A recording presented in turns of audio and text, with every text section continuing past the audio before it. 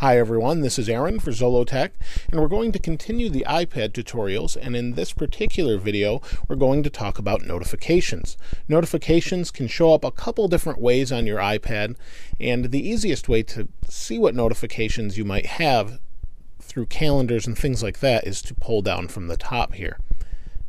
Now that's built into any iOS 6 device, iPod Touch rather, iPhone, and iPad. So if you have iOS 6 or your device supports it, you'll have this option. Now there are some options for notifications. If you get a message or a text message on your phone or a message through Messages, it can pop up in the center. It can also pop up along the top edge, and there's some settings for that. So go into Settings, locate your Settings icon. Here's mine. And here you'll see we have General, but right above that is Notifications. If we tap on Notifications, you can see we have Do Not Disturb. We have Sort Apps manually or by time, and in Notification Center. So these are all the different apps I have installed that can use Notification Center, and then below it says Not in Notification Center. So let me pick an app here. I guess we'll use the Apple Store. So if I go into the Apple Store, it can send me a couple different types of notifications. I can pick to not use notifications at all. I can just turn it right off. I can tell it how many items to show 5, or 1 through 20. I can also have it give me the alerts in different places. So you can see we have the banner at top that comes up here. If I want it to pop in the screen, that's kind of the way iOS used to do things when the iPhone first came out. We can just simply tap and change that. We can also have it make a sound. It's a default sound that's set in your sounds here. And we can have it make a sound when it appears, as long as your iPad or iPhone's not muted. And we can also view it in the lock screen. So that means when I turn it off and turn the iPad back on, it will be waiting for me in the lock screen. So those are all the simple options you might have. But there's one for each individual one, and unfortunately at this time we can't turn them off for all of them at once if you don't want any notifications or on all at once. We have to go into each particular application individually. So here's Twitter. You'll see most have the exact same thing, badge app icon.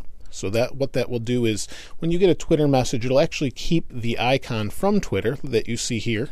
That's actually Skype. That you see here. It will actually show you that it's a Twitter notification. Pretty simple. Now if we go up here, we do have an edit option. We can rearrange these, but that really doesn't do much for us. Now you can see here that we have Do Not Disturb, and this is something that I've only come to appreciate recently. If you get a lot of messages or people that might not be considerate messaging you late at night, that's possible you may or may not have that happen. If you do, you can turn on Do Not Disturb. Now this works for your iPhone as well and your iPod Touch, and that's where I use it, is on my iPhone. So you can see here we have scheduled.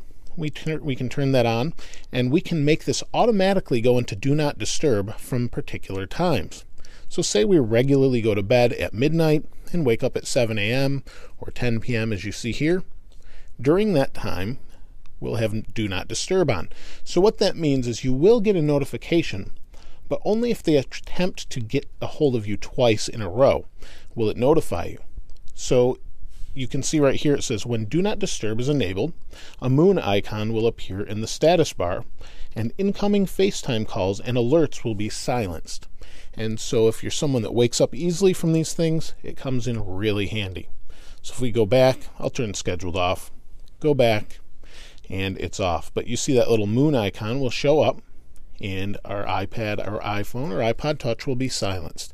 So it's really a simple feature with a lot of options, particular based on each notification, or for each application rather.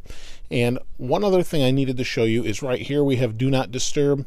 We can turn that on right now, and we're in Do Not Disturb mode. There's a little moon icon next to the clock right there at the top. So if we want to turn it on at any time, we can just switch it on. When we don't want to use it, switch it off.